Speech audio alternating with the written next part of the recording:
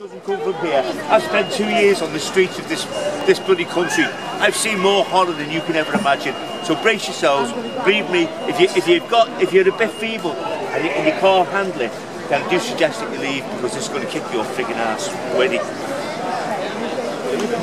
Right, here we go. I'm walking through Liverpool town, and sometimes I feel awfully down. I feel like a bloody circus clown. Just a simple scouse looking for a home and wishing for a house. Is this the life that's meant for me? Is this really going to be my destiny? Jesus Christ, there's my friend, it's Ambrose. He's really clever, he always knows. Hello, Chris. Good God, man. Haven't seen you for years. How you doing, my mate? Be a man and stand up straight. Don't walk around with that stupid lurch and get your fucking arse to the bombed out church. Do you know what, Chris? I know you could be the man you used to be. All you got to do is be a scouser and think of reality. Being homeless on the streets of any city in this country is no fun. But do you know what?